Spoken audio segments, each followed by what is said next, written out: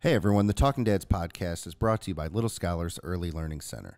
Whether your family needs infant care, a preschool program, or before and after school care, Little Scholars' highly rated Step Up to Quality programs provide quality early childhood education at an affordable price.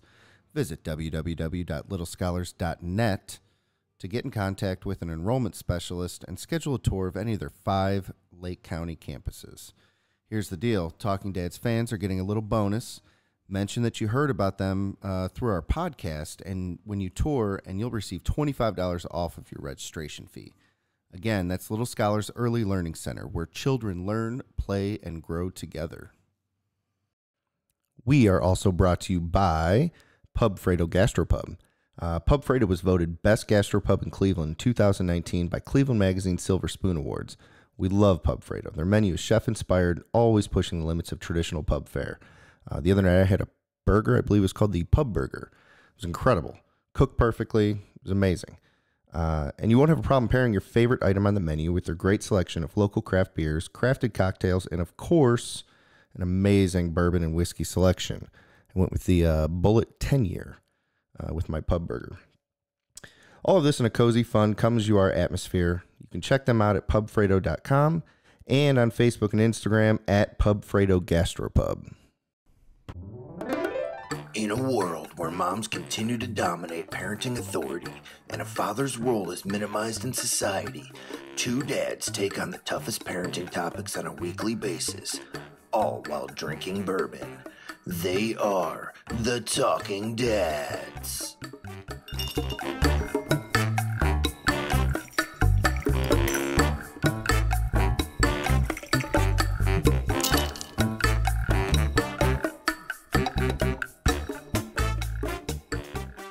Hey guys, thanks for tuning in to another episode of the Talking Dads.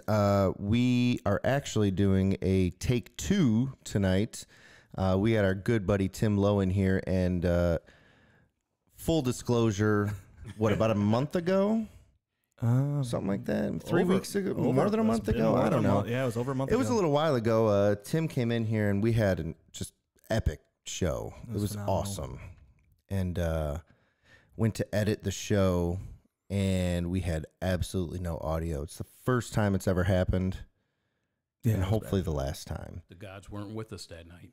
But tonight, luckily, Tim has graced us with his presence again, and it actually kind of works out because I want to talk to you about something that you just recently did. So before we get started, for those of you, because we know you, give us your dad profile, who you are, your kids, things like that.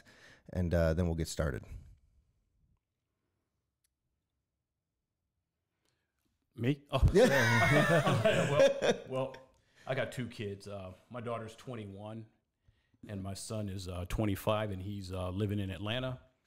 And we've been through some stages in life, and right now my daughter graduated from Ohio Christian University in Columbus. My son graduated from Georgia State University, and he's into photography and things like this, and he's also a singer, and I'm an author. I wrote a book, an autobiography, and I use it to help kids.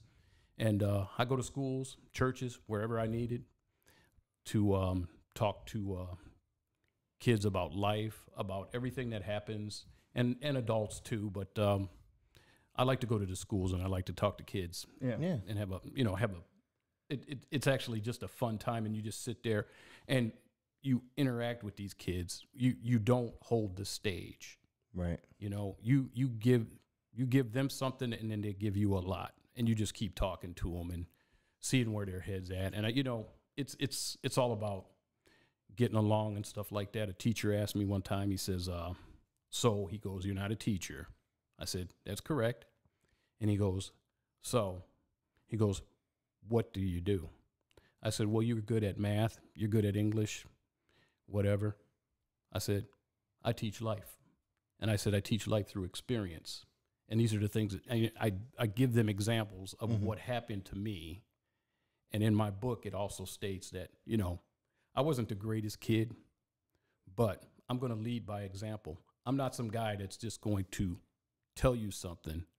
I'm a guy that it's happened to, and I'm saying that it might go this way for you. So what you need to do is do the things that you need to do so that you don't live the life that I've lived sometimes, you know? Yeah, absolutely. I mean, so Tim and I used to work together back when I was over at the power plant. Good times there. Yeah. And, you know, we've talked about this before, but I remember you were one of those guys. So you were like, for lack of a better term, like our controller, right? Like you used to tell us where we were supposed to go, when you know, things we need to check, all that kind of stuff. And I remember like, just like the positive vibe and positive attitude. And you were always like genuinely, thoughtful about, hey, Ian, what's going on, man? You know, what's going on with your girl? What's going on with, you know, with life? And we could have real conversations, right? And so I think that speaks in itself of now what you're really focusing on, because I remember that's when you gave me your book for the first time, and I read it and I was like, oh shit. I'm like, all right, I get why this guy is so positive about life and why he's so genuinely interested in helping people, because the experiences that you've been through, and we're going to get to some of those in this podcast, but you know, it makes a whole lot of sense. And Steve can probably tell you this after getting to know you a little bit the last time around. Like once you get to know who you are and then you read the book, it all kind of makes sense. And it's interesting, like you were just talking about like being up on stage with these kids and everything like that. And I thought to myself, that's exactly what this show is. Exactly. Yeah. Like we're not here talking to you and saying, this is what you need to do. It's almost, I would imagine that you get the same benefit from learning from these other kids and getting the satisfaction of connecting with somebody that we do when we get to talk to a dad, or, you know, or we interact with somebody online about a show that we did or whatever. And so that's really, really cool to hear. It's the seriously bottom line of everything in every relationship, be it kids, be it wives, you know, your friends, your associates, it's communication. You know, you have to talk to people. I've known people all my life that I know nothing about, but we're there. And then all of a sudden, you know, you sit with a guy, like I'd sit with Ian sometimes and we'd be alone, you know, and and you know what, if you really get to know somebody, then you got this feeling, man, and then you can relate to where he's at in life and what he's doing.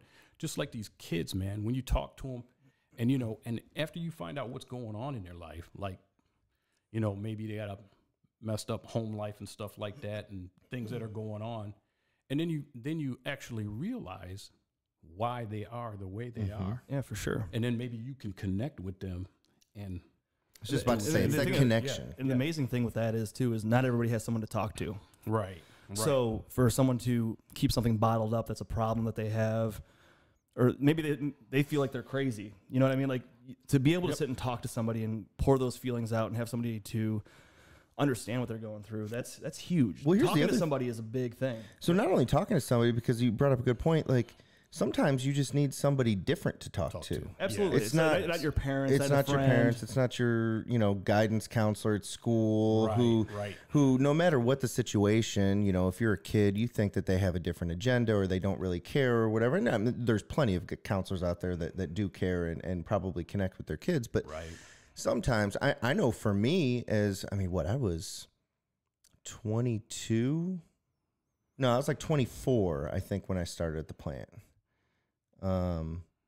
Something like that. And I don't know, man, it was just, I guess here's the thing, like, and this will be the last time, you know, not the last time, but you know, this will be the end of my little, you're the man, I appreciate you. But like, seriously, we worked over there and, you know, hundreds of other people, you know, interacting with hundreds of people every single day.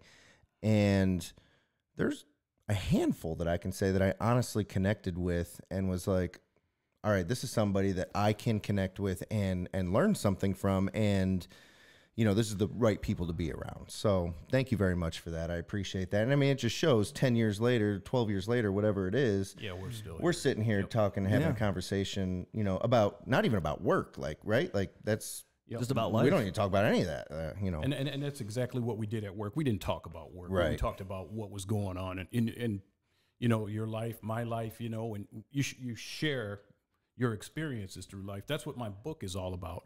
What I'm doing is I'm sharing what happened to me, and it may not be written as in some people's liking, but you know what? It's me, okay? And it's genuinely what happened to me, and explaining to kids and other people in life that you don't have to live this negative life that you're living. You know, you if you want change, you can make the change. But you have to be focused on doing what you're doing. And that's what you do when you talk, you know, just like we're talking about talking dads, suburban dads.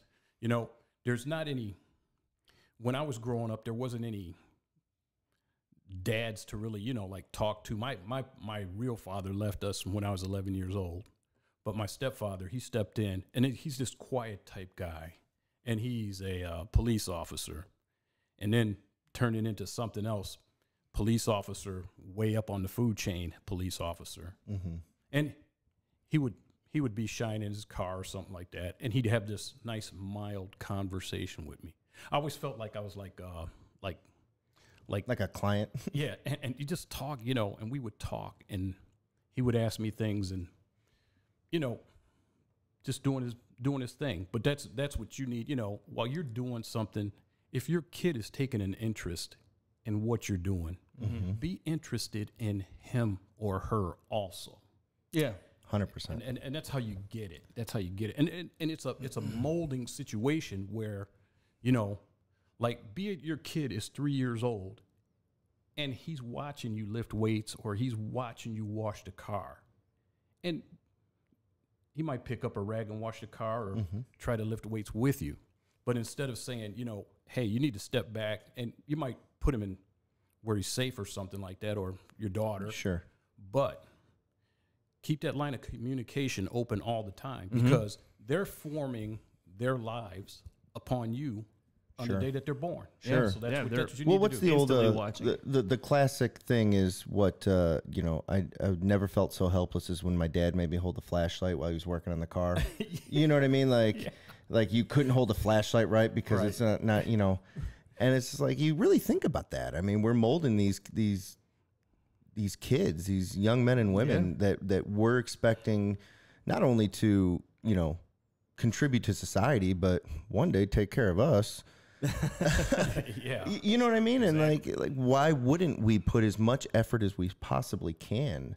And I think it's tough in the moment, you know, like you said, if instead of pushing them aside and like being like, hey, move, I need to get this done. Right. Try to get them included, even if it's something like, all right, work on this, hand them something just so they're included in what you're doing, but not shunning them and telling them to get away from you. And like, exactly. You know, and I feel like it's easy for someone to do that because in the moment you don't realize what you're doing. Sure. Like, you're trying to get your task done. Right. But the big picture is make sure at the same time, like, you're teaching them, you're including them, you're showing them how it's done. Right. And that's important. That's a great point right there. So Well, I think something about your book, and then just you in general, is there's a lesson to be learned in just about everything that we do, right? And so if we take that to heart and say, you know, it might be washing dishes, like you said, washing the car, whatever it is, lifting weights, like, there's a lesson to be learned. And if we took the time to focus on and try and get at their level, like, how much better is that going to be for them? And then, quite honestly, for you. Well, yeah, absolutely. Yeah. My dad, so growing up, my dad would always, like you said, working on the car, for example. My dad was always working on the cars and helping us, and he was always showing us along the way, this is how you do it. Yeah. You know, so I learned, I mean, for basic things that a lot of people don't know how to do, changing brakes, changing a tire, you know what I mean? I knew how to do that stuff when I had to do it on my own. And I mean, just trust me, my dad's still very important to me. I still call him for advice to fix something, like, hey, should I be doing this? Like, I mean, my dad is, I still depend on him a lot for things like that. But he did teach me along the way, electrical, things like that. But that was just easy stuff. Like, he was working on something, and he would teach us along the way how to do it.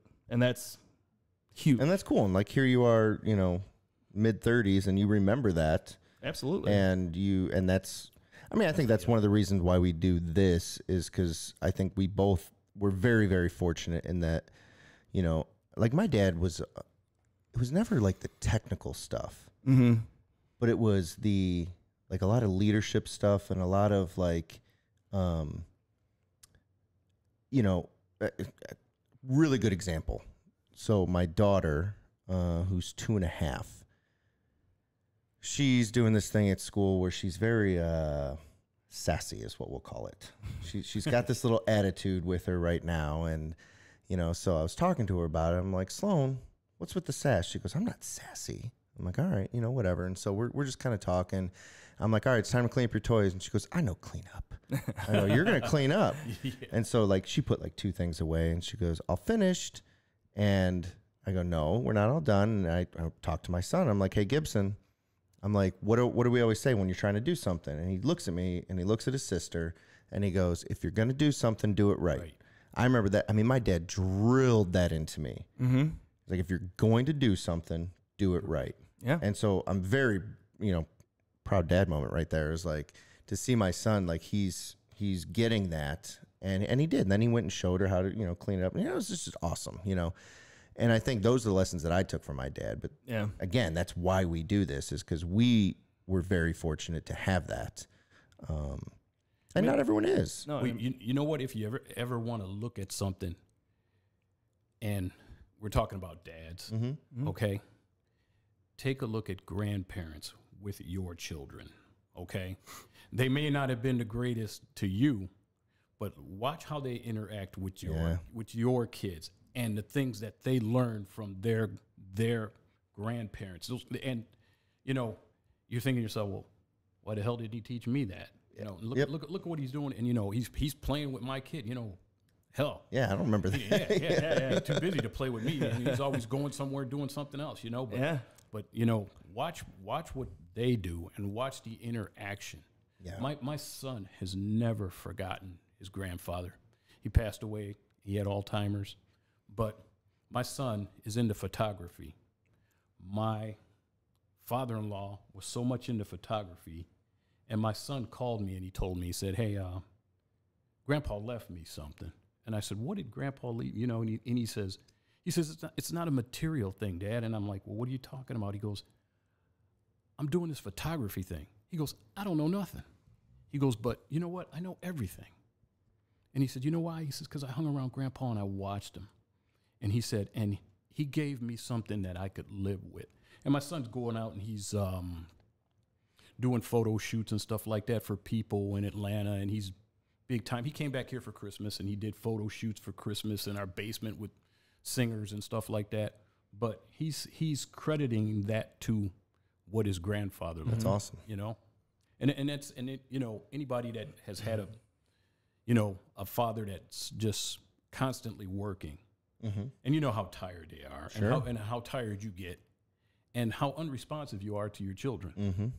But you know what? Your kid is looking at you, and as tired as you are, sometimes just take a moment back there and laugh, because I'm tired, you know, and he doesn't really understand your tiredness, or she doesn't understand your tiredness. What she wants to be is close, and he wants to be as close to you, and that's what you do. Man, that's so true. It's true, and it's in the moment, like I said before, it's hard to realize that, and I hate to be like in past tense and be like, oh man, I should have taken the extra 20 minutes. I do that all the time. I do, and that's what I think about. That's great about this. Yeah, what we do, because we get to sit and talk about this stuff, and it helps me to remind myself, like, okay, hey, don't be too tired. Right. I can tell he's gonna go to bed. I can tell when we haven't done an episode in like a few weeks or something like that. I'm so much less patient with my kids, and I'm serious. No, this is actually for us, and we've said it 1,000 times. This is like therapy, and it's great, because I mean it really helps me in my life at home. Yeah, and it really does. And it's a great thing for anybody, a guest, anybody who's listening, to just kind of realize, hey, I mean, you see stuff all the time. You read things and you see these articles, and it's like, yeah, you take some stuff in, right? Yeah, sure. Yeah. But when you sit down and you actually talk about it or listen to it, that's a whole nother thing, man. It 100%. Really hits you. It hits you like and when you get that child to open up to you fully, you know, like my son's asking me, he's coming to me, he's asking me things about his girlfriend, you know, and things like that, and all kinds of stuff. And those are the things that, you know, like if your kid is opening up to you and telling you things that are going on, speaks freely at the table about what happened to him today. It may be minor to you, but it is major to them, and they remember. Yeah. And they remember how you handle it. Well, so there's a quote that we use in childcare all the time. So, of course, I'm in childcare, and we have kids as little as 6 weeks old, but it's really like the 3 and 4 year olds. There's a quote that we use that if a child gives you a rock, you take that rock and you embrace it and you show them how much you're appreciative. Right. Because the rock might mean nothing to you, but that's all that they have to give, and they chose to give it to you. Yeah. And so you can use the rock as a metaphor for anything, and you should use it for anything, whether it's something that they made that's physical, or it's a question, or it's a comment that they're choosing to talk to you about something because they trust you and they value what they can learn from you. Mm-hmm. And so I think if we remember that, it can do a lot for them, and then just a ton for you to remember, like, you're the one that they chose to come to with this. Because a kid could open up to you early, and if you start ignoring them that soon, then they'll shut it off. I mean, they'll just. I mean, that's tough. You don't realize it at the time, and sometimes it's too late. Like, you know what I mean? And it's like you said, your son's very open with you. He talks to you a lot. Now, do you about feel, everything. And was he always like that, or was it like you said he lives in Georgia right now? Yeah.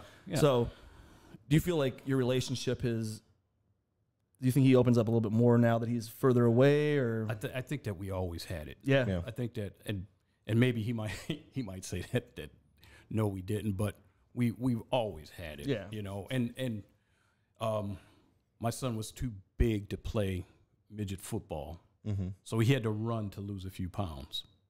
So this was the absolutely most grueling thing that he'd ever done in his life, and I'd make him, and it was just a mile, but I would make him run with me. And he would just bitch up a storm, and he would run down the street in tears and wondering why he has to do this, and all those other kids made it and stuff like that. And we're running and we're running and we're running to make this team. So we had this weigh in, and I took all the pads out of his pants, took the shoulder pads off, and I'm thinking maybe I could get away with this, So they weighed him, and he was good to go. And he was sitting on that bench, and after he'd come in after a play or something like that, he goes, "Dad helps me." He goes, "Thank you for helping me make it." That's awesome. And I'm thinking to myself, and I'm like, well, you did that yourself. He goes, "No." He goes, "I would have never made it without you, man. Thank you." He goes, "I can't thank you enough, man. I love you, dude." Yeah. And there it is. Therein what lies the thing, that you keep doing that, and keep reinforcing that. And it makes your kids stronger. I'll never forget, my buddy Ed has 2 kids, 2 boys. Mm-hmm.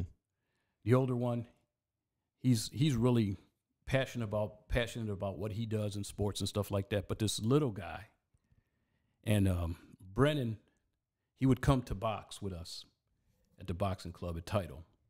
So one day he hands me this plastic gold coin with a 4-leaf clover on it. And he goes, "I got this for you." And he's handing it to me, okay? And this is, me and Ed, we boxed for 8 years. This is in the beginning stages when Ed used to have to bring them sometimes. And they're a little bit unruly because they're kids. Yeah. So we go into boxing one day, and Brennan, he's standing there. First of all, Brennan's a real passionate kid. He hugs me. He says, "How you doing, man?" I'm like, "Okay." I said, "Hey, man." And I pulled that coin out of my freaking bag. And I said, "I never go anywhere where I have to do some boxing or some training without this, man, because you gave it to me." That's awesome. That, it may not be, you may not think about it, but I keep that with me all the time. And I think about that kid. That kid was so just, he was blown away. And he said, "I gave you that a long time ago." I said, "Yeah, and I'm going to keep it." I said, "I'm going to give you this thing at your graduation, man." That's awesome. Yeah, that's so cool. And and things like that, you got to show them you care. Yeah, absolutely. Care. Yeah. Well, and too, I mean, isn't that just like the epitome of what fatherhood is? You know, right. Somebody else's kid, but we're dads. and it doesn't stop with your own children, right? I mean, Right. like if we, you know, if we want to build a better community, a better place and everything like that, you treat all these kids the same. Yeah. You know what I mean? I love that so much. That's again, not, I already said I was done, but just speaks to, you know, the person that you are, man. Nah, you're not done. I mean, Keep that's it going. exactly what you used to do at the plant. You know what I mean? Like you used to, hey, remember you were telling me about this situation? I'd be like, Tim, I forgot what we were talking about. That was like 2 months ago. Like, no, I got an idea for you. And you know what I mean? Like But you listen. you listen, you care. That's cool. That's huge. And that's why we'd love to have you on the show. Absolutely. And for you as a public speaker, someone who goes to schools and talks to these kids, and I mean, I know from talking to you before that you've changed some lives. I mean, I know you've met some people and some people that have come up to you after reading your book or just meeting you and saying, hey, man, you helped me. Well, I mean, you can tell us, I mean, I know you have some stories, but. Well, in the same respect, you know, I wrote the book to help kids. Mhm. Okay. I was going to ask, like, why writing a book to most people is something that, I mean, to me, like I've joked about it, like, oh, that'd be cool to write a book, but like, It was in you know, me. It was in me. You just wanted Yeah. to do it. Like Yeah. no one pushed you to do it. It was something that you felt. It's something that I always wanted to do. And you know Okay. what? I got this, you know, I've had this feeling all my life of being like a nobody, okay? Just, you know, a nobody. Nobody cares, you know, whatever. So I'm writing this book to tell these kids that, you know what, you don't have to be that nobody. And as much as I put out and help kids with that book has helped me to grow as an individual. And the feedback that I get from these kids and from adults and things like that is beyond me. I've had people after they read this book, they'll come up and open up to me like I've never had before. And it's not, and just like I told you two guys, it's not about selling books. Mm-hmm. What it is about making a great community and making people count. What you do is make them count, you know, and always remember people. And I'm not great at names, but I'm great at faces. And I do things, you know, when I see a kid, you know, I saw a kid a couple weeks ago in a restaurant, and he has friended me from about 5 years ago. And he's autistic. Mm-hmm. But I looked at him, and we looked at each other in a restaurant, and we started laughing, and my wife's standing there like, what the hell's going on here, you know? And I hugged this kid, man, and he looks at me, and he goes, hey, man, he goes, I still got your book. He goes, thanks a lot, man. And I'm like, what? You know, and he goes, man, he goes, I read stuff in that book every day. He goes, it helps me out. He goes, it helps my day, you know? And he goes, it helps me not to do the wrong things. Because there's a lot of, that book ain't great on what life is, you know, or what, you know, it's all the wrong stuff until you get to a certain point to be the right stuff. Yeah. But along the way, it tells you what, you know, my mistakes. Sure. And it shows you what It not gives you to do. context for, yeah. And you know, it helped me out tremendously. So, and writing a book is not, it's not as scary as you think it is. You just sit down and you write. You just go someplace and you write, and you just write. That's all. Mm-hmm. And I've always been that way. You know, I write stuff down about working out. I write how I feel. I wrote a book about working out, which I've never released yet. And I promised myself that I would never release it until I'm in good shape. So it'll be another 50 years before I get it. But, you know, those are the things that, you know, just cherish every moment that you have. Yeah. And you know, you take for granted, you know, you take these pictures. Like somebody mentioned a father-daughter dance the other day, and they're showing their kids. And I so happen to have me and my daughter, which she's 21 now, but when she was about 7 years old, at a father-daughter dance with her on my lap. So I showed that to that person and said, hey, save what you got and remember everything that's done, because your kids are going to remember, you know. Yeah. Yep. And that father-daughter dance, what was really so funny about that was, as Ian knows, we couldn't call off at work. Right. So I went in and I asked the supervisor, I said, hey, listen, I got a 7-year-old girl. I got to go to this father-daughter dance. I know it's not. He said, you can't do it. I said, okay. Guess where I was? I did it. Yeah. And then the repercussions afterwards. And I was glad that I did it. Sure. But there was a supervisor that understood, and he was man enough to say, do what you need to do. Yeah. And we went in and we talked about it. But you know, my 7-year-old daughter wrote this guy a letter. And it said, thank you, Mr. Power Plant Supervisor, for letting my dad go to the father-daughter dance. And and I didn't tell her to write it. And she had this little letter, and it was written in crayon. Mm-hmm. And she said, Dad, I said, yeah. She goes, give this to your boss. So I gave it to the guy, and he sat there, and he looked at it. And he had to get up and walk out of the room because he was in tears. But he went upstairs, and he told the management, yeah, I let the guy off. Look at this. He goes, see, that's what it is. And to this day, my friend still has that letter. Yeah.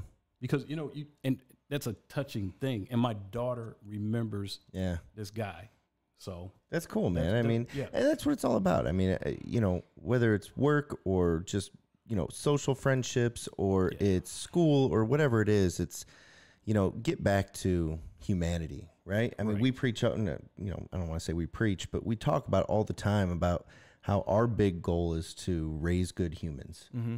And like, if we can accomplish that, everything else falls into place, and right? At the same time, help other people be able to do that for their kids. Right. Because we're setting examples, right? You're setting example not only for, you know, the other people around you, the other adults around you that, you know, it's very easy to fall in that trap. Hey, it's work. Sorry. Yeah. Sorry, and I know how that was break. there. Like you. Oh, it was absolutely crazy there. But, you know, we do a little bit of that, and that rubs off a little bit on somebody else, and then it rubs off on your kids, so that when they have kids, they see, you know what I mean? Like it's a whole cycle, and that's awesome. And you show people you care. You know, like if you see somebody walking across the street that's having a problem walking across the street like that, you know, you do that in front of your kid, and your kid's gonna say, "Oh, why did you do that?" Because they needed help. Yep. And then those are the things that you do. And it's the small things. Yep.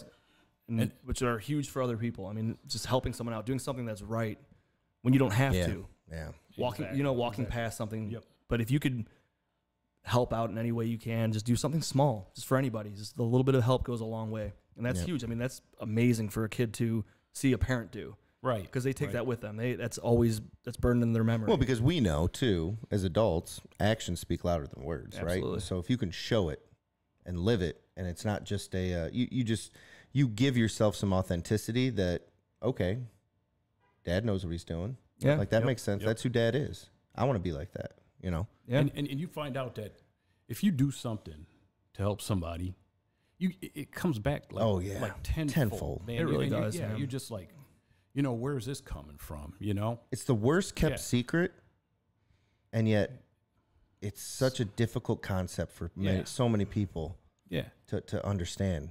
And some people don't get it. No, they don't. Right. And just like going back to the book is not about me. It's my life, but it's not about me. It's about other people. Mm-hmm. It's about what you can do for others and stuff like that. That's what life is about, what you can do to help somebody else. You may not have everything, but there's small things that you do in life every day that shows what kind of integrity and fortitude that you have, you know, toward people and helping your fellow man. I always look at this Facebook. Everybody promotes bad things. Yeah. Okay. Oh man. And It's where the attention is. It's comical. It's terrible. It's comical and it's terrible at the same time. You're right. But you know what? I don't go into politics on Facebook. Never. I don't. There's a whole lot of stuff I do. But what I do in Facebook is I try to promote the good every day. I love that, man. I love seeing your real life heroes. I love your stuff that you post. He does his real life heroes. Because you don't see it. You don't see a lot of that around. That's exactly love what I'm doing. And you know what? Some people have gigged me on that real life hero situation because I put down real life hero. Yeah. When somebody does something, real life hero. And then there's other people that will see that and something that I'll comment on. They'll say, yeah, right, Tim, real life hero. Mm-hmm. You know what, dude? You really don't know what it's about. No, because if you think that that's so bad that I'm promoting something that And maybe a superstar. Like, I happen to like LeBron James. Mm-hmm. If you don't like him, that's fine. Okay? Yeah. But, you know, to me, he's been a real life hero, and he's doing what I want to do. He's helping kids. Yeah. Yeah. So how can he not be a real life hero to me? He gave out 1,000 scholarships the other day to pretty these cool. kids. Yeah. Yeah. No, he gives back a lot, and it's amazing, and those are heroes. Yeah. It's so funny to me, especially when you talk about LeBron, like, and yeah, he left twice. Right. Man's got a career. Yeah, I mean, you know, I look, I'll be the first to admit, I remember, especially not so much the second time, but the first time, man, I was mad. Oh, you know, I was so mad. Nobody was yeah, you know, but the reality is especially in athletics, you know, professional athletes, there's so much negativity about, well, this guy got caught with, you know, drugs, or this guy beat up his girlfriend and this and that. Right. Like, there's one thing you can say about LeBron is you never see any of that kind of stuff, you know? You know what you see about LeBron? And he still gets so much hate. He gets a lot of hate. You know what the thing about LeBron is? You see him, he posts things. It's positive. Yeah. It's him with his kids. It's him helping other kids. It's all positive things. Well, you see, there's another guy that I used to, and I had a blog. We had this thing. It was called Jock Journal, and what happened was everybody would pick a team. I said I want the Browns, and then this other guy was a Steeler fan. He goes, "Why do you want that?" And I said, "Because I'm not a crappy Steeler fan. That's why." So that was the year of Johnny Manziel. Let me tell you about this blog. These guys are getting a couple hundred people looking at their blogs. I'm getting 10,000, 50,000. And they're like, well, why is this guy controversy? It's Johnny Manziel. But let me tell you about Johnny Manziel. You know, if you read the history, I went back to Johnny Manziel in kindergarten with everything that he ever did, all the way up to his present time, and made this blog, and I won $500 out of it. But which was nice. Yeah. And everybody knew I was going to win because that was the weekend Johnny Manziel went to Vegas. So, click. And they were like, what? Just give him the money now. But, you know, in all honesty, I know people talked about Johnny Manziel, but you know what I would like to do? I would have loved to mentor that dude. Yeah. I would mold that guy into something. That's just like Kareem Hunt, for instance, and we're all on sports now, but that's okay. But Kareem Hunt doing his thing, you know, and he's getting caught with weed, and he's doing this and that, which, you know, everybody thinks that weed isn't such a great deal, but it is to the NFL. Okay. Sure. But a guy like Kareem Hunt, I would like to sit down and talk to him every week and say, hey, man, what's the deal, you know? Or, you know, what can I do and to help you? You know, you have all the money in the world, but what you need is guidance. That's what Johnny Manziel could have been a great he had all the talent. But he didn't have Josh Gordon, right? All those guys, and that's where you start with your kids, and that's what this Talking Dads is about. What you do is you take that and you mold your kid into what you want your kid to be. Don't ignore him, you know, and everything that he does or she does. Laugh, have fun, and have a good time with it. And it may not be something that you want to do, like getting up after night shift at 10 o'clock in the morning to go watch a ball game. and you're just, you know, things like that. But you know what? You have to show these kids that this is right. This is what, you know, and it rolls downhill. Yeah. If you want to be safe on the streets, you know, help your kids. It all starts at home. Yeah, it does. And I was watching this thing about, speaking of sports, we're on the topic, Kobe Bryant.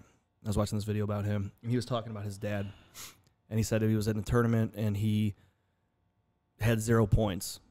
And he just had terrible, I forget how many games it was, but he just did terrible. And his dad came up to him after the game and said, I don't care about how many points you scored, I care about how bad you did. He's like, I still love you, and I'm still proud of you. Right. And he said that stuck with him his entire life. So his dad, obviously, he talks about it a lot, about how his dad played a major role. And you know, Kobe Bryant was like one of the most positive, hardest working people. Like you hear any other athlete that's talks about Kobe, you know his reputation of being such a hard worker. That's what he was. And He I mean, he's got he credits that to his dad. I mean, there's a whole thing. I mean, even before his, unfortunate passing, Mamba mentality, that was a thing, for a long time. That's what it is. Year, work hard. He would go around to other sports teams and talk to these guys. He came to talk to the Browns. Talk to the Browns, yeah. Jarvis Landry he talked about it recently about how much that meant to him, and like that was huge. Like that. Yeah. I mean, Kobe was just a perfect example of just a great father, and he had a great dad, and he talks about it all the time. He used to talk about that all the time, and that's just. But you're right, though. I mean, kind of going back to the beginning of it was like, unfortunately, the negative or the bashing or the the crazy stories, those are what get attention, right? And so that's what we got to change that. Well, it's right? tough because like the negativity, like those are the type of videos you see. Those are the fights, the bullying, and what do you see people doing in those videos? Every single one of them has their phone out. Mm-hmm. Right. There's not one person out there trying to stop it. Yeah. Right? There's a good video out there. Man, I haven't seen it in a while, actually. And it's this dude that rolls up on these kids. It's like a street fight or whatever. And look. I know exactly what you're talking about. I'm all about, boys are going to be boys, whatever. Like, there's a time and place where you got to kind of do that or whatever. That's fine. But this dude rolls up on them, and he's like, stop, shake hands. Here's what's going to happen. And then it shows the progression of how he comes back and visits this neighborhood, and these kids who didn't have any kind of guidance or whatever. I mean, you want to talk about real life hero, like this dude. That guy. And I don't remember what the guy did or who, I think he was just a random guy that was walking by. And he just saw it, and then he came over and he decided and did to the right thing, in. right? And he talked to all these kids. All of them. He's like, you're taking a video of this. You're taking a video of this. Yeah, yeah, exactly. You know exactly what video I'm talking about. I mean, and that's what kind of person you need in those situations, because there's not many.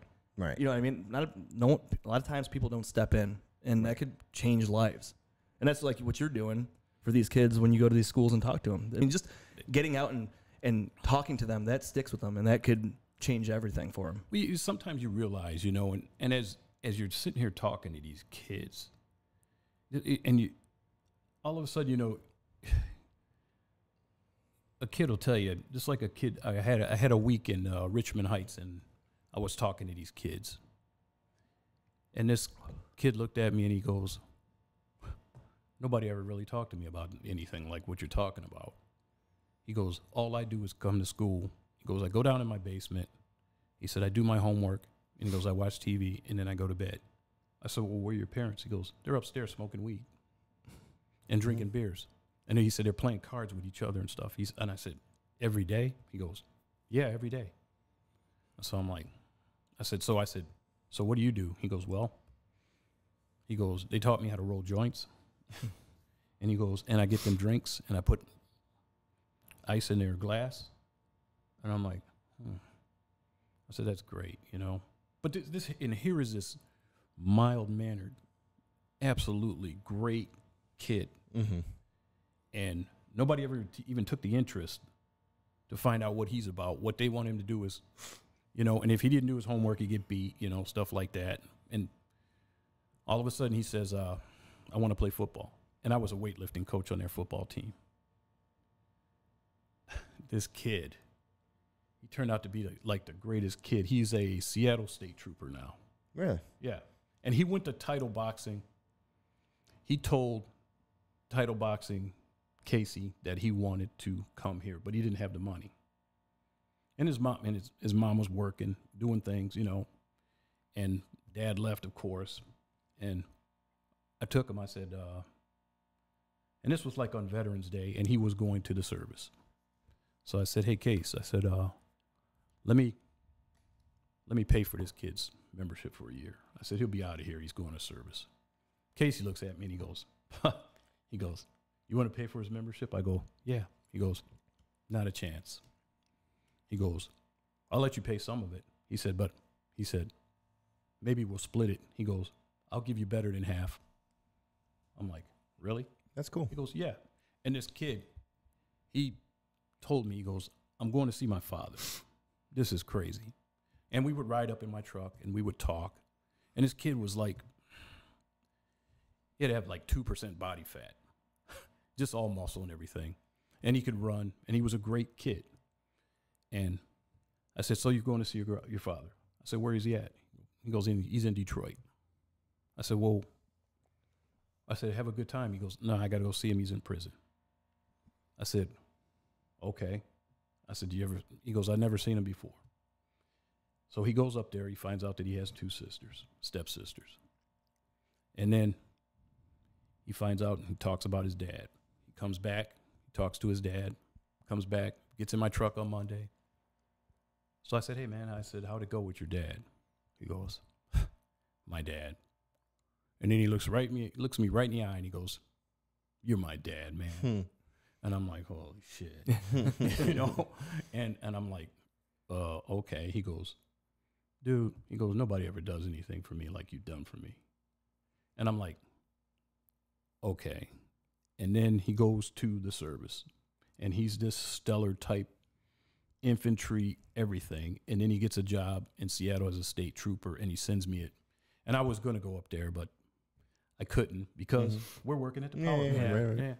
And so he sends me pictures and stuff, and the kid got married, and he's in the service now, and he went back because he had to go back Call of Duty, and he's doing something. But his father missed the whole ball game, man. Yeah. You know, he missed everything. He missed this great kid, and he has a brother, and there's these 2 guys, man. They're great kids. They never do anything wrong, you know. And this kid was always. Every day we get up, go work out, and that's what he liked to do. And how many kids are out there that aren't lucky enough to find Tim? True. You know? I mean, you have the kids that parents like that could change their world. That's just all negativity. But then you have the kids that are strong that could decide that, hey, I don't want to be like that. That kid found. But then you can find somebody. Yeah. And you could find someone like yourself who could help them. And see the light. I mean, to show them a positive outlook and just drive them. And he was driven from the beginning. But you know, to be actually, you know, honest with you, you know, he promoted that whole thing. He didn't have a car. I'd go and pick him up. We'd go boxing, you know, and then he got a car, and then of course it wrecked. He got it wrecked. So, but he did the things that he was supposed to do. And then it took a while for him to put him in the service. It wasn't just like when I was growing up, you know, if you signed up, you're gone. Yeah. But there's a little criteria difference nowadays. Sure. And so he had to wait, and he was very impatient, and he finally got the call, and he went, and he just excelled from there. Yeah. Became this great individual, you know. It's great. And see, that's what you want to do, you know. Do something like that, you know. And you know, we always had, when I was a kid, there was always 15, 20 kids running around, you know, playing ball, doing whatever they do with each other. I don't see that anymore. No. And we talked about that before too, because like we grew up in a neighborhood where we had a core group of friends that's what we did. We got together.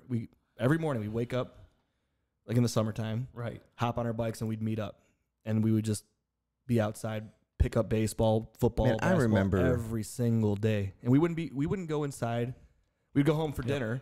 Well, there was always right a rotation, right? Because you lived the furthest away, so you would always start. He would ride his bike, Yep, and you would usually go to someone else's house I would first. like Arco's house. Yeah. Like lifelong 4 years buddies. old, man. And so I would start the rotation. I would show up at one friend's house, get him going. He would hop on his bike. We'd ride to the next friend's house, and we just all would. And I remember I would wait at my house, and I would be like, "All right, when are they going to get here?" Because Dad would have me doing chores, or I'm splitting wood or something stupid. That he used to always make me split wood, and we never burned any wood. Just had this huge pile of wood behind the shed. Nice. But like I used to, oh man, when are they going to get here? I'd be looking down the street and seeing any bikes yet. It's funny though, because I would get to our first friend's house, and I would get there the earliest, because I knew I would have to help him with his chores. So I'm like, all right, we got to vacuum. So I'd be vacuuming his house with him, and then we'd be like, all right, let's go. We got to get to the rest of the guys, and we would just go down the line and get everybody. We'd just get together and we'd play sports. But like you said, you don't really see it anymore, and I feel like almost it's lost. It is lost. And then at the same time too, like when you do see them, you see these kids riding their bikes by themselves somewhere. You're like, whoa, and it's like, then you're almost like worried for them, because you hear all these stories now, and I don't know if it's polarized or it's like more. There's so much more. There's so many more stories. There's the social media thing with all these kids being picked up or kidnapped, and I feel like that's always been an issue. I don't know if it's just more because you see everything. You see every piece of news. Well, and again, the negative gets the attention. Absolutely. Right? You know, no one's going to write a story about kids playing pickup football game out in the vacant lot. You know what? Because that's just we should put those out there. We really start looking should. for that stuff and being like, hey, look what we found today. Yep. You know, dude, I would love to do that. So I mean, it's all negativity, and but just to see kids out riding their bikes and just being, those are the best think about a times, front man. yard, like when you used to drive, like you'd be going past a kid, like a house, and you'd see 10 bikes sitting out in the front yard. Right. That's where you knew your friends were. That's where you knew where everybody was. So that's how we didn't like. And you, same thing. You guys didn't have we didn't have cell phones. We weren't texting each other.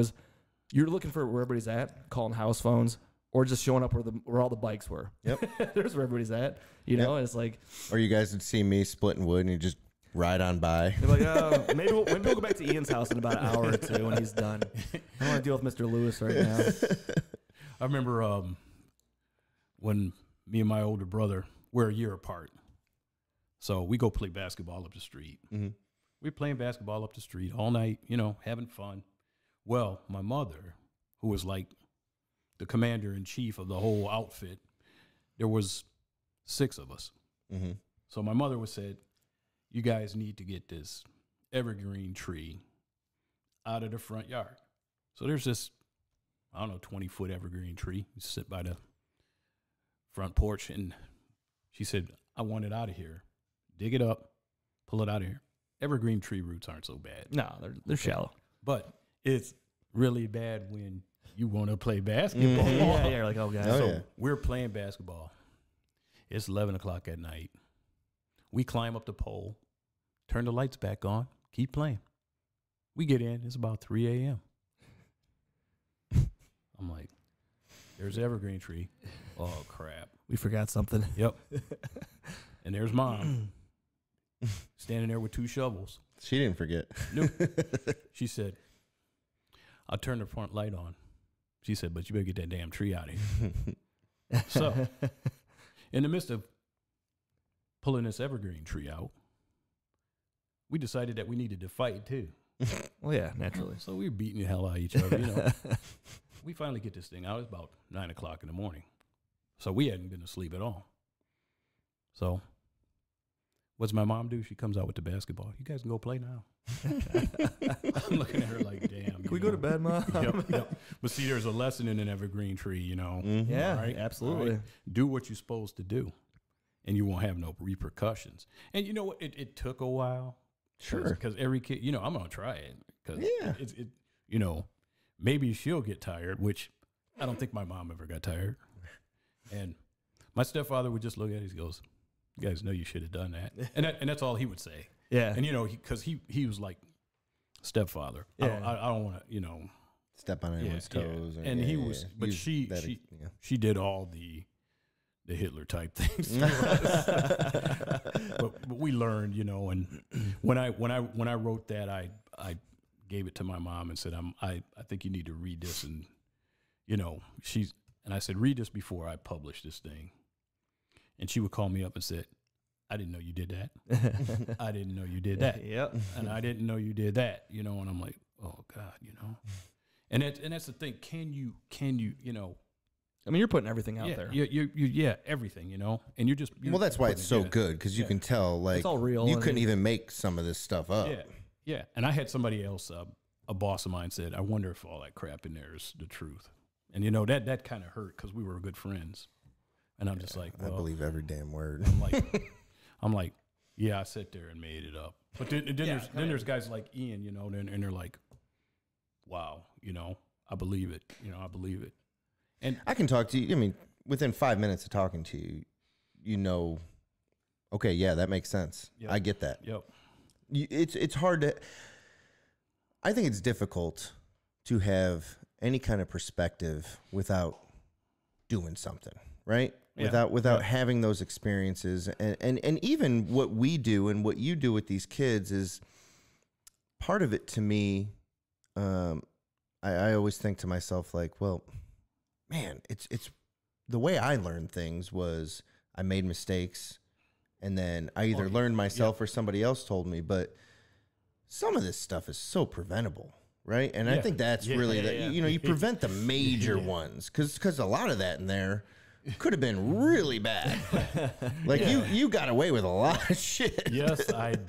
You know what I mean? But like if you can learn those major lessons and then do the minor ones on your own, it's all good. Right? Like that you can learn your own lessons, but maybe stay away from Well, half of the time what I usually tell kids and stuff like that is you can do something that's going to follow you for the rest of your life. And I don't know why, but when we went to the power plant and I went to get this job at the power plant, I had a clean record. And I've never been arrested. I don't get it. and it's just like you said. And I would be right in the midst of things right there, man. I remember a cop just look at me square in the eye and go, "Get lost." After he busted my buddy with a pound of weed, and we were both in the same. He was the driver, and he just looked at me and said, "What are you doing?" Isn't that amazing how the world works? I'm like, I'm with him, and he's like, "Get lost."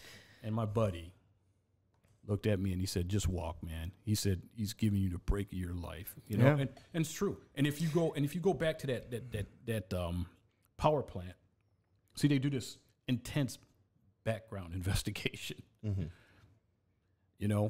I had nothing.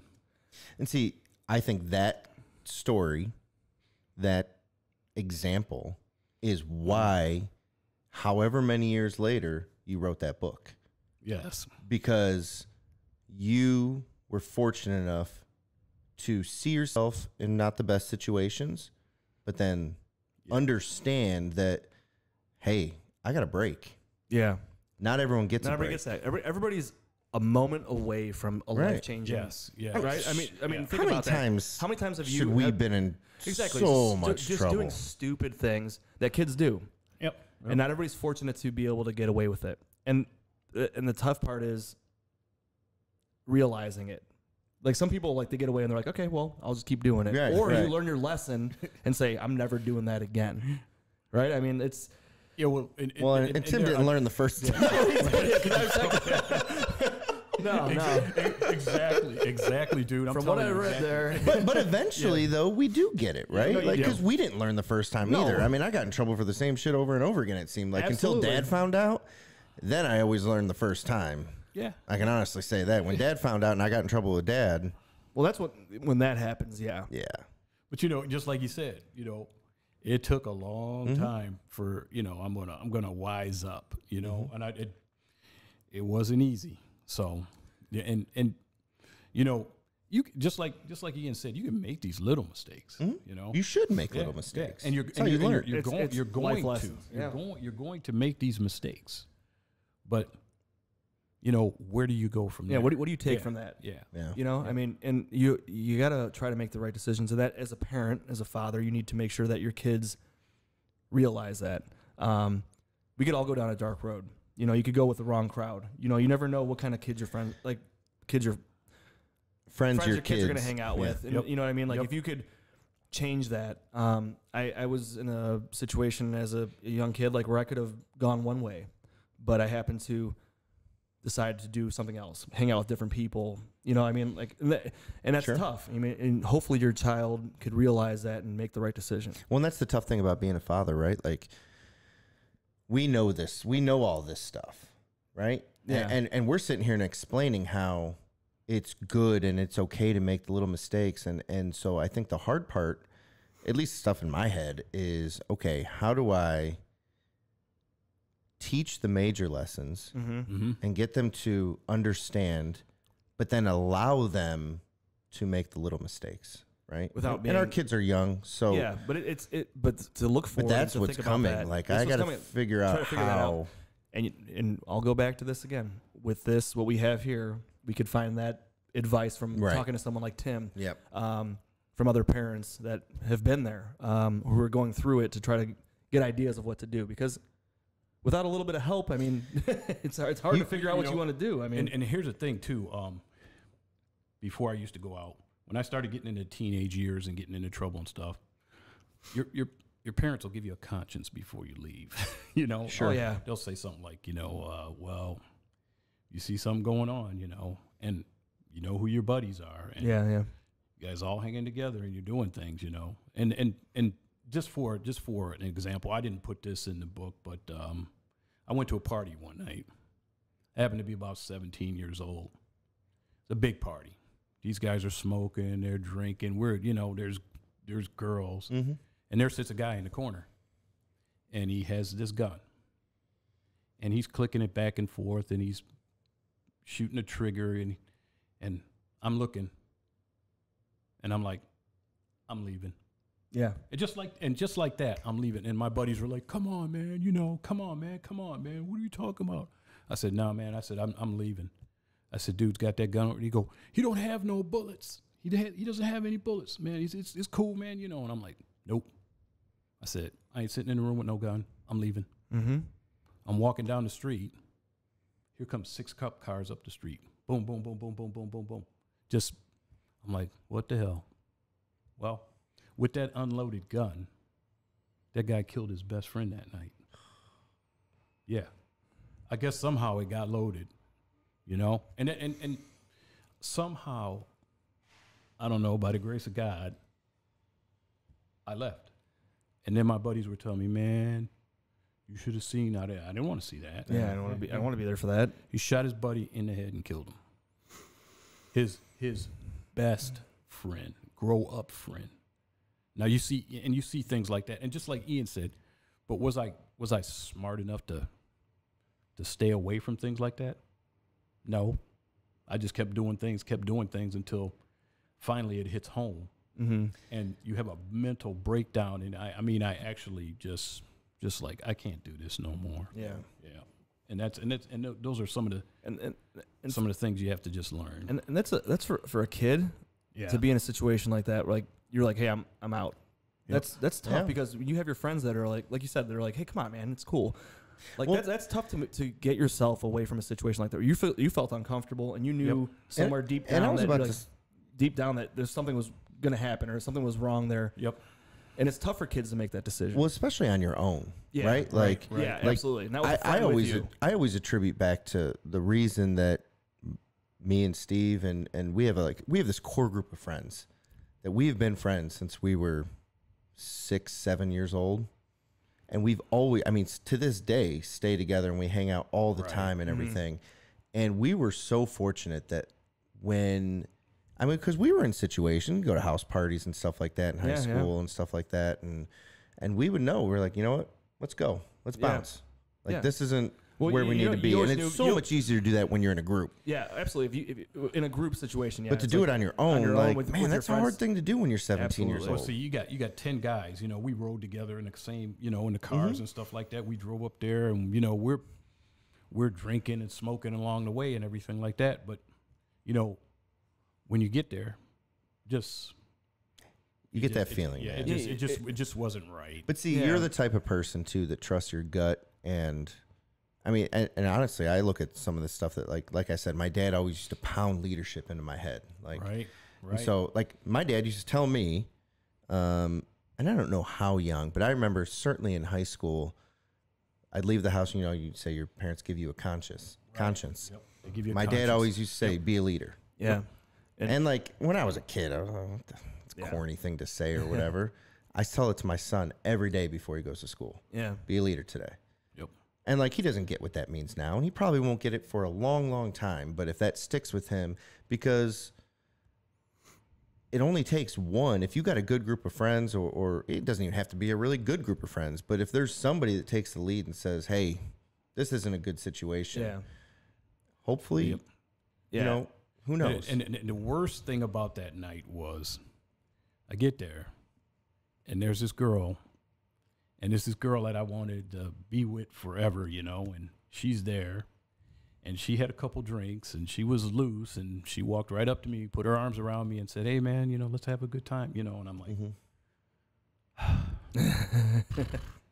and I'm thinking, man, And all the while I'm walking down the street, I'm like, I should just go back.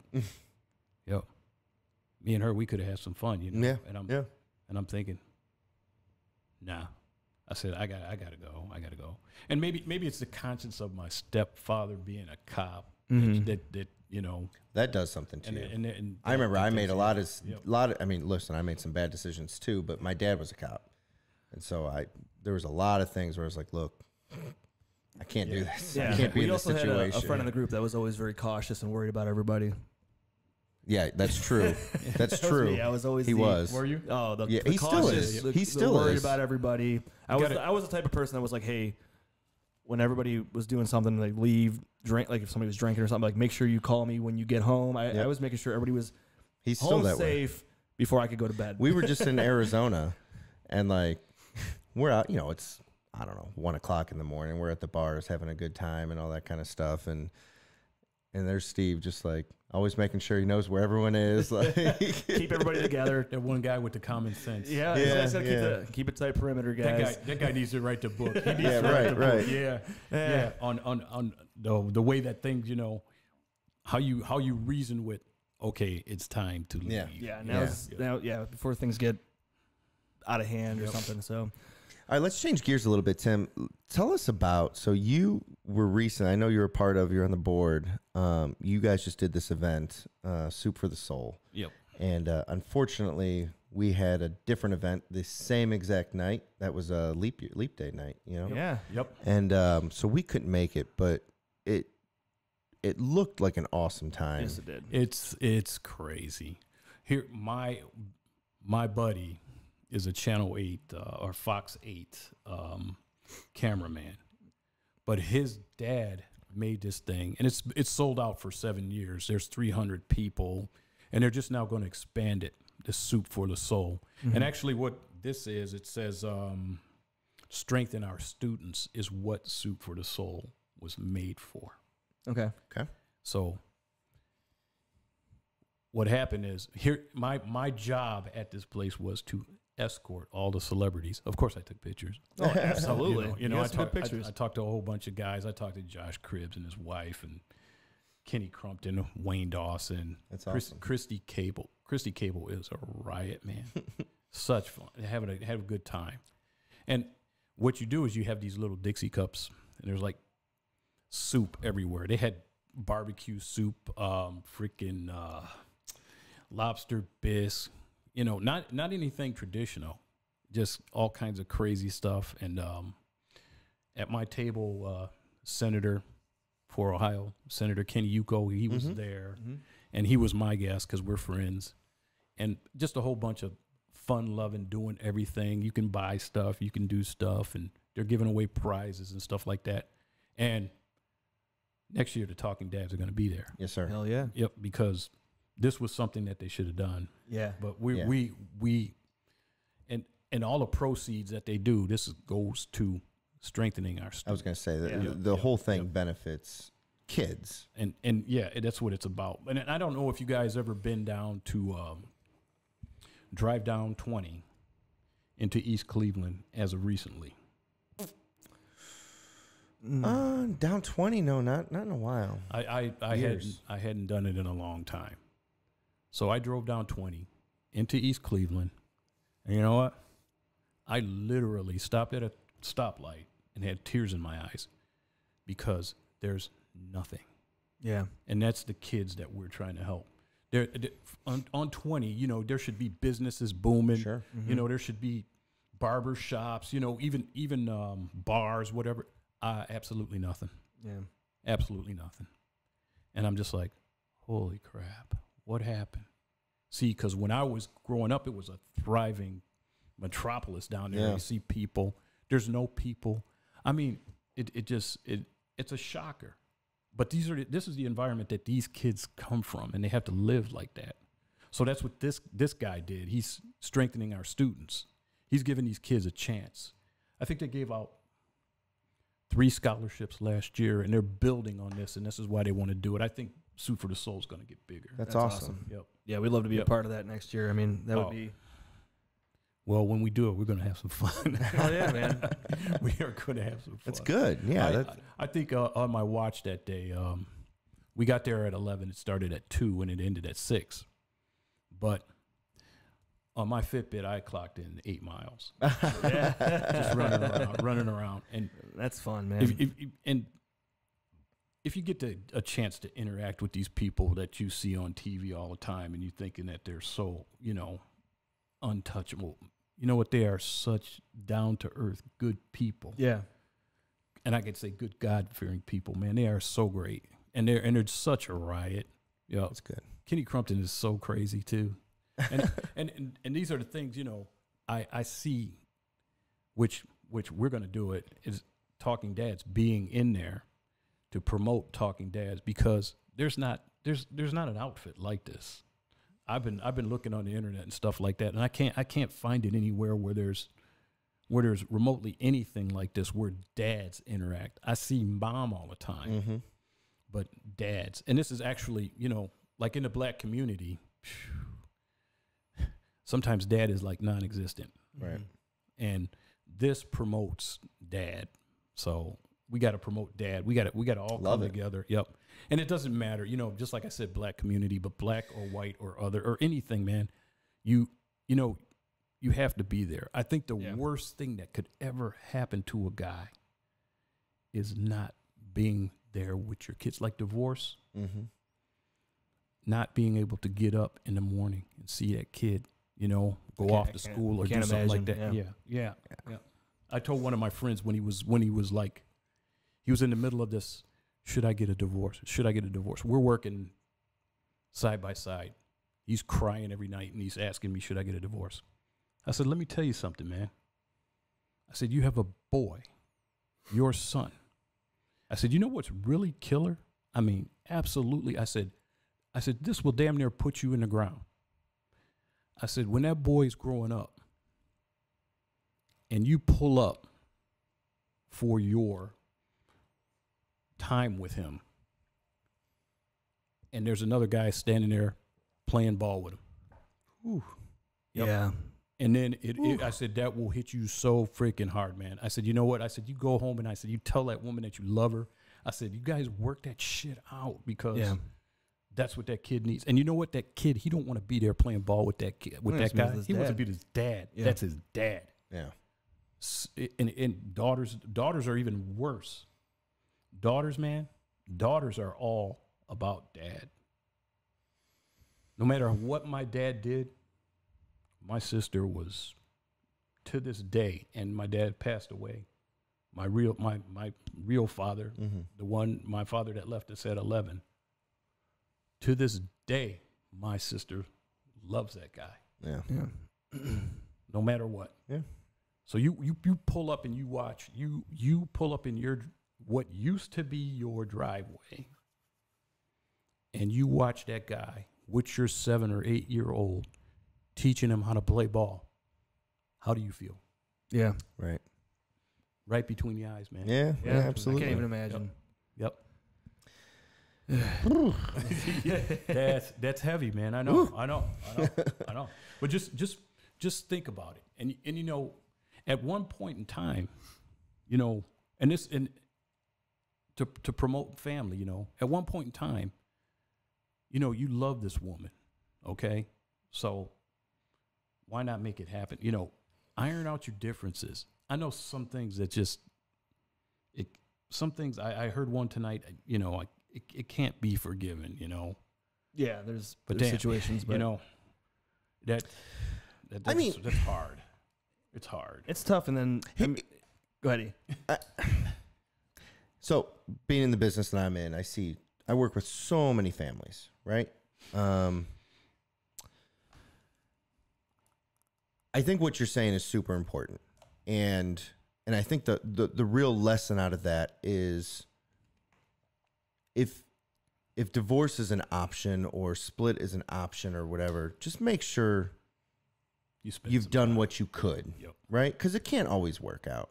But then what I think is almost more important is if that is the best option, if you and your spouse or whatever decide that is the best option, there has to be a plan. There has to be an understanding of how, number one, understanding what's going to happen with your kids. Yeah. And then number two, what do we do to make sure that everything is still about them and that we do whatever we can? Because there's so many situations that I can personally point to where, shit, I mean, a split family might have more, those kids might get more out of it than some families that stay together for the wrong reasons. Do you know what I mean? Yeah, it's hard. It's hard. It's a tough one. Yeah, And then- it is very hard. But you know, and then again, you know, I seen my mother get totally abused, man, when I was a kid. My real father pushed my mother out of a glass window onto a porch. And my grandparents lived next door to us, and my grandfather, which is in that book, to give it away, but I'm going to give it away. I don't care. I don't care. My grandfather came over, and he had a pistol in my dad's face. And he said, the only reason why you don't go to hell tonight is because of these kids. And there was 4 of us then.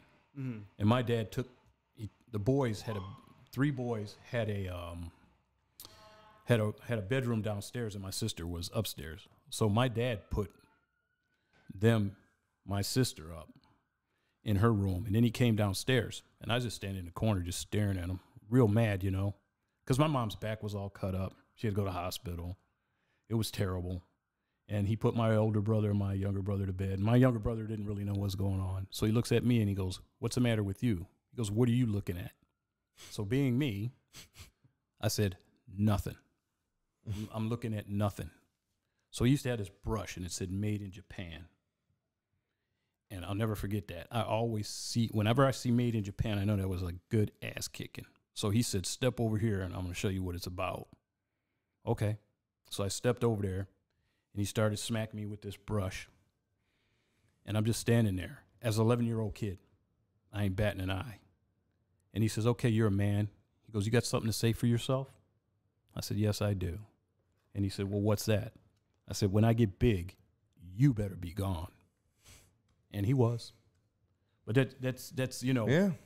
And I understand that, but you know, at all costs, I would try to stay with my kids, man. Right. Yeah. And you know, and growing up, I had some real influential celebrity type people around me. My great uncle was Luke Easter, who played for the Cleveland Indians in 1954 and the Negro Leagues. He would take us to ball games. That's cool. And I would sit on his lap. And Paul Warfield and his wife used to come over our house. Really? Yes, all the time. That's awesome. And the kids from the neighborhood would run over and stuff like Yeah. that. And then, like, we had the homecoming. You know, where the parents walk the kids out? Sure. Well, my mom was a nurse, and she couldn't be there. And I'm back there in the back of the line with the rest of the kids that didn't have no parents. And we're all back there. We got our heads put down like this, and we're, you know, getting ready to walk out. And my stepfather, he showed up in his uniform, in his Cleveland policeman uniform, and put his arm around me and walked out on that field with me. And to top it all off, I'm sitting there, and all of a sudden I see this great big crowd. It was a sold-out crowd in Wycliffe. See these people, and then there's Paul Warfield walking down there because Paul Warfield wanted to see me play. And I did not start, and I wasn't that great, but, you know, he came to see me play. Mm-hmm. And they had him up there, and they made an announcement about some radio station that he had been there for. He said, "Oh, no." He said, "I'm not here for any radio station." He said, "I come to see my friend Tim Lowe play football." And my coach looked up in that press box, and then he looked at me and he goes, "Get your ass out of that." Yeah. You know, why are you sitting here, and Paul Warfield has come to see you play? That's pretty cool. Yep. That's awesome. And then he came down to the bench, and they let him walk over, and he sat down on the bench with me. But that's you know, That's awesome. That's amazing. It's crazy the way things happen. Yeah. And these people that would come and help. And when we were eating nothing, Paul Warfield came over our house, and gave us this gigantic, I'm going to say his number was 42, and I'm going to say it was a 42-pound turkey, which is, Right. I remember it that way. Sure. And I'm going to keep it that way, and I don't care if you guys believe me or not. But he also, my mother would not, being who she was, accept any money. And I remember that day they gave us $1,000. You know, we were eating church stuff, you know, whatever. Yeah. And we weren't going to have a Thanksgiving. Yeah. And that's what it turned out to be. To this day, my mother lives out here, and Beverly and Paul Warfield will go over their house. That's amazing. Yep. That's awesome. Yep. That's pretty cool. And you know, I know every kid didn't live that way. And my uncle, as far as he was concerned, he got shot and killed in Euclid when two guys tried to rob him. He worked for TRW. He was cashing some checks for them. But we used to go to the ball game, and he used to sit there where the ball would come down the pipe. And he would sit there. And my uncle was a big man, maybe 6'5", 6'6", about 330 pounds at the time, old guy. And everybody knew him. Luke would talk to everybody. But I would yell, "Uncle Luke," as loud as I could. And my grandfather would laugh because you know where my seat was? He said, "Come here, boy." And he put his arm around me, and he'd tell me, "That ball's going to do this. That ball's going to do that." And then here comes Usher. And he'd yell, "Luke, I can't have all these kids around here. I can't have all." He goes, "You know, people pay for these seats." And he stood up, and he reached in his pocket, and he said, "Listen," he goes, "I built this damn ballpark. I'll tell you what." He goes, "Go get us some popcorn and some pop, and we're going to talk about it later." Boom, just like that. And he would do things like that, and everybody loved him. It's just so crazy, all that kind of stuff. Like, I love talking to you about this kind of stuff because, you know, you read your book and you see all this like crazy stuff, and not that it paints a different picture, but because once you get to the end, you kind of understand why you're a positive person and everything like that. But like, these are some of the stories that make sense, right? Because for all the messed up stuff, for all the mistakes that you made and the crew that you were hanging around with and the shit that you guys got into, you had some positive influences in your life. Yeah. That clearly you remember. Oh, yeah. And that's what's amazing. And I think the key thing to take away from that is, what are you going to choose to model your own behavior after? Right. Right? Mm-hmm. Right. Yeah. And it takes us a while to get there. Like we said, we make some mistakes along the way and everything. But like, looking at you now, I mean, it's very apparent. You can have people, like you said, like the influences in your life where they tell you to do things. And as a child, as a kid, you don't always take that advice. Well, and you could be a mean? super, like, or not even super, but you could be not as positive a person or negative person and not even look at those experiences and say, "Wow, how amazing is that? Yeah, that somebody did this for me." But then I think eventually it hits you and you're like, wow. And you're able to change and do those things and take it for what it is. I think the major thing that happened to me in my life was it took a major, I took a major hit when one of my friends got killed in a car accident. That was the ultimate changing point of my life that just absolutely floored me. Yeah. And I stayed on a hill for 3 days, and somebody offers me some weed, you know, and said, "Hey, you know, this will make it all right." Well, the third day after I stood up, decided, hey, you know, I can't do this no more. Yeah. So I took that weed and put it in the wind, and I never looked back. I just kept going from there and just kept trying to better my life and stuff. It's good, man. I appreciate that. It was really crazy, but you know, that's what I try to tell everybody. You know, it doesn't have to take this major incident. Make the change, man. Mm-hmm. You and these guys are talking to me about coming and speaking at you know, like schools or drug houses or churches or things like that. But you know what? I can't change nobody. You got to change. Yeah. And once you make the decision, maybe I can help you. Yeah, but the nice thing, I mean, give yourself some credit. The nice thing is that you've gone through some things in your life that you can be relatable. And again, I'll go back to you being authentic, because that's a rare thing. especially for somebody that speaks. Sometimes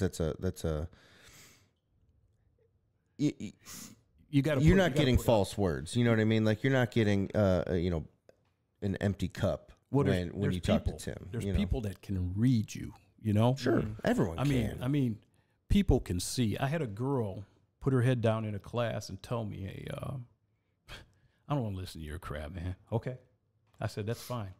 I said, "I'll tell you what." I said, for the whole week, because I had to do this thing at the school for a whole week. I said, "I'll tell you what."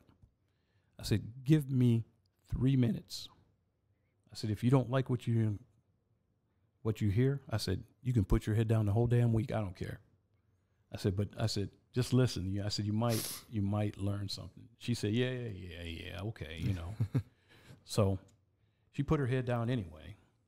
And as I was telling her about things that happened in my life, she picked her head up and she's looking at me kind of weird. And I think what happened was, what really happened is the room was so quiet. And as I'm telling them some things, talking about my buddy dying in a car accident, I took my glasses off. I walked over to the door. I had tears in my eyes, and I said, "Man, how can I tell this damn story to these kids?" And I got tears in my freaking eyes, you know. I said, "What the hell? How can, you know?" And I'm thinking to myself, God, what an idiot. And then I turned around, and she stood up, and she goes, "Man, you're for real." And I said, "What do you think? I was just bullshitting about everything?" And then she goes, "Well, everybody else does." Mm-hmm. She said, "So why are you giving it to me straight?" I said, "Because I don't want to see nothing happen to you." And she goes, "Well, what's it to you when it happens to me?" And she said, "All you are," she goes, you wrote this damn book that you want us to read." And she said, you think you're cool or something?" I said, I don't. I said, "I just want you to understand that there's some things that's going to happen in your life." And I said, "I'm not trying to tell anybody what to do. I'm just trying to tell you what happened to me." Mm-hmm. And I said, "And if you can relate to that." And as time went on that week, she like led the class and the discussion and everything. And she was like, "Damn, that's cool. You know, damn." And that's where you want to go, you know. When you see something like that, you know, like somebody is just totally off point because they're sick of listening to bull crap. And that's why I post every day when I put something like real life hero. Mm-hmm. It's not about a celebrity. It's about people doing positive things. And we could write about all the bull crap that happens in the world. And some of the stuff I honestly is really freaking comical. Oh yeah. But and then some of the stuff is really bad. But just like Steve said, you promote that bad stuff. Yeah. We see enough of it. We really do. And I hate seeing it. I really do. It's sickening. Yeah. Yep. It's nice to see positive. Keep posting them real life heroes. I love that. We do appreciate that. Yep. So, with your kids, I'd like to ask. I have 2 boys. Ian has a boy and a girl. So your son decided that he was going to go to Georgia. He was he was in a move out of state, pretty far from you. Yep. Tell us, dropping your son off to leave him on his own to go to college in Georgia. We all went up there, and it's because I'm just thinking about like how that would be. It's a sick. It's just so it's such a sickening feeling. Yeah. And you've been with this kid all your life, and you drop him off in this college, and you see there's a big, like, it wasn't a dorm. It was more or less like a great big apartment complex where they stayed, high rise type thing. Moved all of his stuff in, and there's this little room, and driving, you're standing there. He's standing there, and you're driving away, and he's standing in a parking lot. And I keep looking through the rearview mirror, and I looked at him before I left. And I'm looking in the rearview mirror, and I'm thinking to myself, God, can I do this? He's out there. Yeah. There's nobody he knows. He went to Georgia. And I'm like, shit, man. And my wife, she's hysterical. And for a moment there in the car, let me use this expression, it was so quiet you can hear an ant piss on cotton for a long time. Okay. Yep. And you're thinking about you're thinking about ball games. You're thinking about riding, and you're thinking about all the stuff. You're thinking about his schooling, and you're thinking about and it's an overwhelming feeling, and there's nothing like it. Until you drop your daughter off.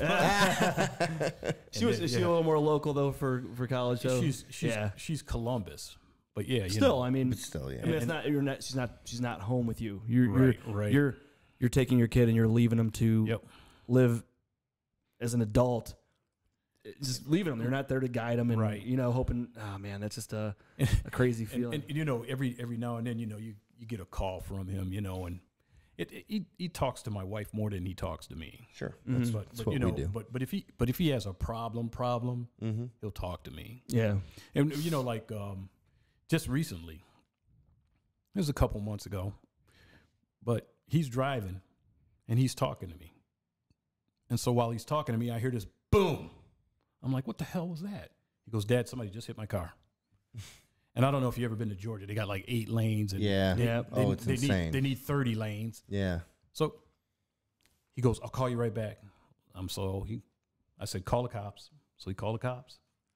He said the guy's screaming and yelling at him. Dented his car.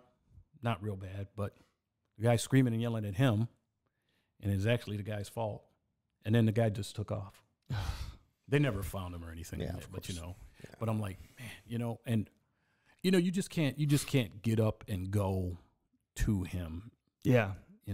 And maybe my daughter living in Columbus is a little bit closer, that if she had a problem that she needed me, I would go in the middle of the night just to get there. But my son, it would take some doing. Yeah. And my son moved into when he graduated from college, he was moving.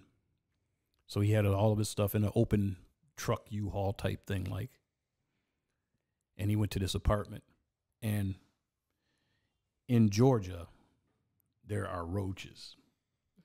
He opened the South, and he opened up the door, and he said the walls were crawling, man.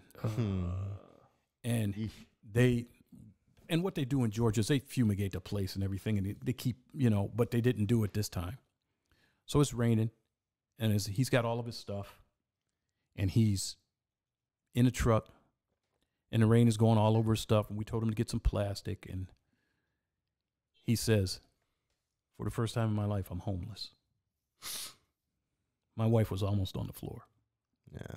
And then you're reaching into your pocket, and you know what? You don't even realize it. It doesn't matter the amount of money you shell out to get him back into where he needs to be.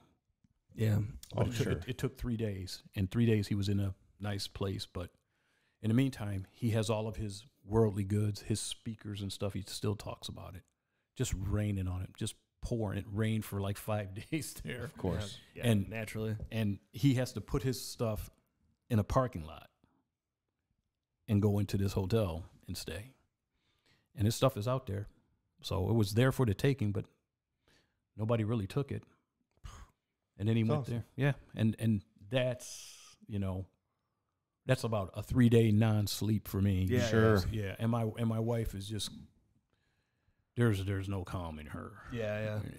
and it's impossible because that, it was so crazy. But those are the things that that experience that helped him grow as a man. Oh, 100%. Absolutely, Yeah. And he took care of it, And those are the things that you guys, you're going to be facing a whole lot of stuff. Yeah. And it's just going to come at you, and you're going to say, nobody told me about this. Yeah.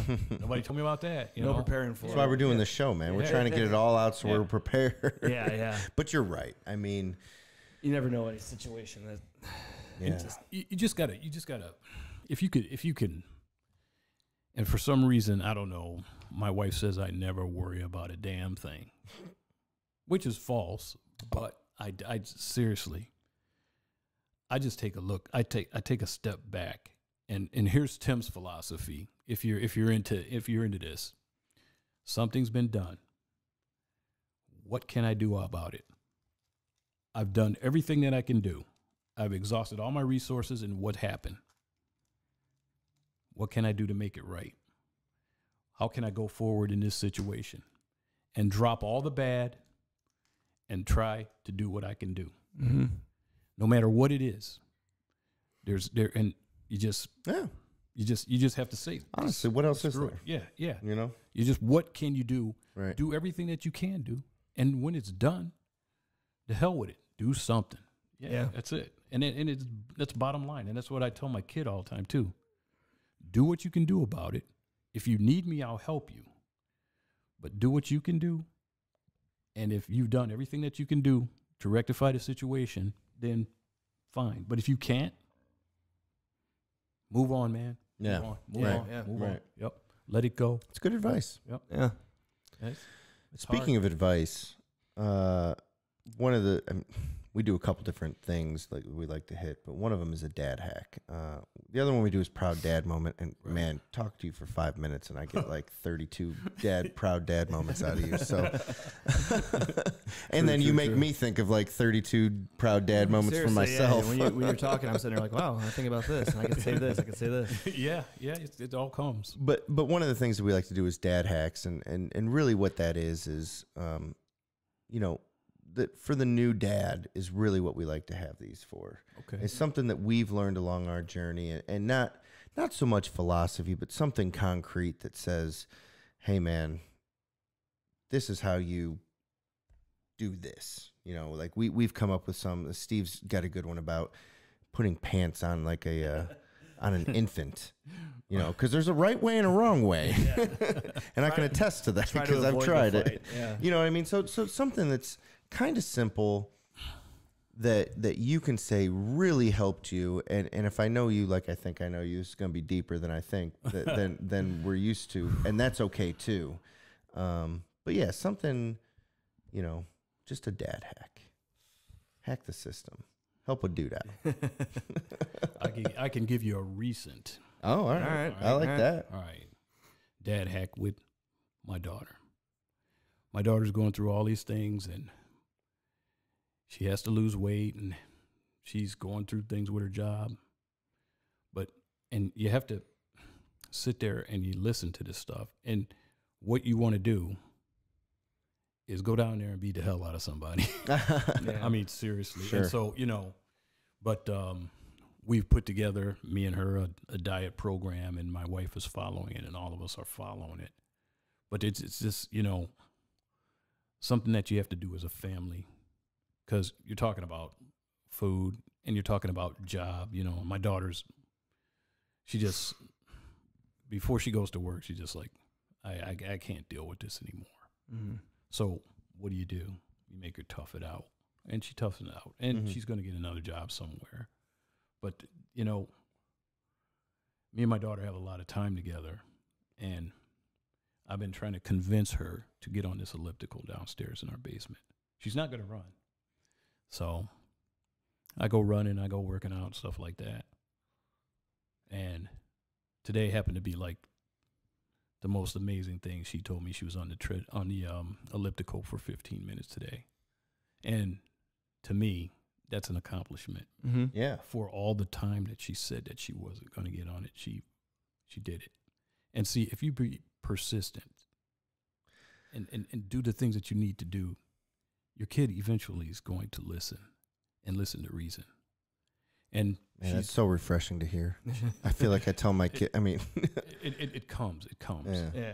But, you know, you have to let them learn a little bit, you know, and my daughter lost like 10, 12 pounds right off the bat, which she was ecstatic. And I said, well, I know how you can enhance that. I said, because it's going to slow down, which it did for me too. Mm-hmm. And I said, if you just get on that elliptical, you'll see. I'm not getting on it, man. I'm not getting on it. And today she told me. And that made me just like, just blew persistency. Me away. Yep. Yeah. And you keep at it as a parent, you know, and, you know, and you have to keep throwing examples out there, you know. And I keep telling her, I know what working out can do. And I keep telling her, because things are so bad at work, and literally to bring her in tears. My daughter's never cussed in her entire life, and she cussed the other night.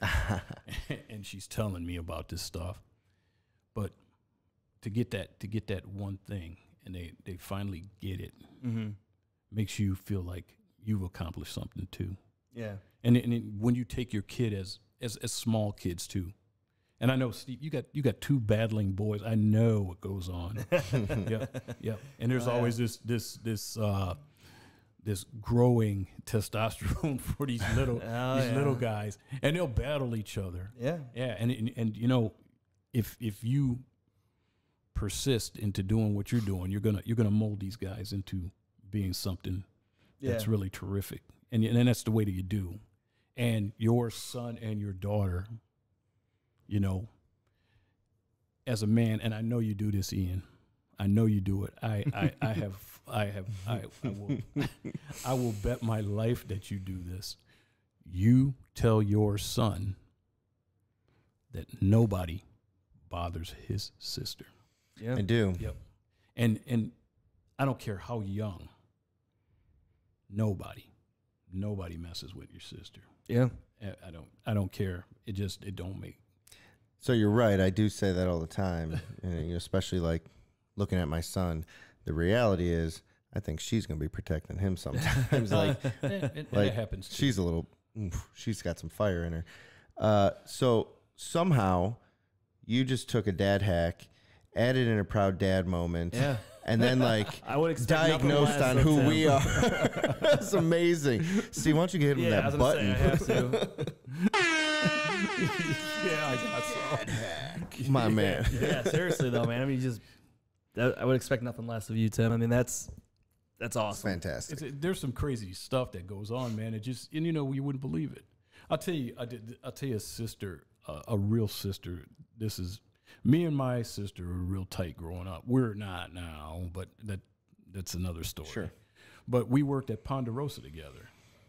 So there's this guy, he would come in with this turban. And I was dishing and I was cooking and stuff, you know. And my sister was a waitress. Nice looking waitress. So, of course, she's my sister. I'm going to say that. But all of a sudden, we're working at this Ponderosa, and this guy, he has a turban on, and he would eat a steak with his hands all the time. And so my sister comes running back while I'm dishing, and I'm like, she's screaming and crying. I'm like, what the hell is the matter with you? She goes, that weird guy grabbed my ass out there. He grabbed my ass. I'm like, oh, shit. Yeah. So I'm this big weightlifting kid, you know, and working out all the time and eating steaks for 3 years because that's where I worked at Ponderosa. I'm not going to eat anything but damn steak and potatoes. Yeah. So you know those trays that you have that you put your food on? Oh, yeah. Yeah. I take these trays, and I took like 50 of them out there, put them in the bin, and I see this guy, and he's sitting in this corner booth. And I took this tray, and I shoved it in his throat, and I punched him in his face. And I'm just beating the hell out of him. I'm like 16 years old. I'm beating the hell out of him, you know. And then I get done with him. He's over there, and he's like, oh, you know, and he's laying in the corner. I go back in, and I'm washing the dishes. And my manager was about 4'3". He comes in there. His name was Mr. Armeni. He goes, hey, Tim. He goes, come here, man. He goes, what the hell just happened? And I go, what are you talking about? And I'm acting like nothing went on. You know, I'm a good, you know, I'm just washing dishes, man. So he goes, did you just beat the hell out of that guy with that turban? He said, he's all messed up over there. He said, you broke his nose or something, man. He said, you shoved that tray in his throat? And I'm like, yeah. And then he said, what's the deal? I said, nobody touches my sister. And so then I take the trash out. The dude's like, he's like ecstatic. And he goes, well, I don't know what's going to happen, you know. And that was back in the day where people didn't sue you. Right, you know. Yeah. And so he goes, I might have to give you a couple of days off. I said, you can give me a year off. I don't give a shit. I said, but I'll tell you what. I said, anybody put their hands on my sister, I'm going to kill them. Mm-hmm. I said, you'd be lucky that guy's still alive, dude. Yeah. So he's like looking at me. And then he gets in his car and he drives off. And then he comes back and I'm still taking out the trash. I'm like, where the hell did he go? And he gets this 6-pack and we're taking the trash out. And he goes, dude, he goes, and me and him, we're tilting back these beers, and he's going, I understand you, man. He goes, I seriously do. And so I'm like, okay. I said, so what's the big deal? He says, well, I said, you can give me some time off? He goes, I would if I could afford to, you know, but that's, you know. That's just the duty of being an older brother to a sister. I mean, man, I'm telling you, dude, I'm telling you. Yeah. Yeah, man. And it's going to happen. Yeah. I mean, I even preached that with my older son about his little brother. I said, no matter what, I'm like, the most important thing, I'm like, you always protect your brother. Oh, yeah. Watch out for him. Yeah. 100%. Yeah. My older brothers always looked out for me, which I was the youngest of 3. I had 2 older brothers. It made my life a lot easier. Yeah. Because, I mean, I was able to go up to the next level, like from junior high school to high school, and I had my older brothers. People knew my brothers, so I was like, so it was an easy transition for me because they always looked out for me, even though you know how it is with brothers. Like, you know what I mean? Like, you fight and you don't always get along, but when it all came down to it, that was the most important thing. Side by side, baby. Yep. In the trenches. Yep. Always.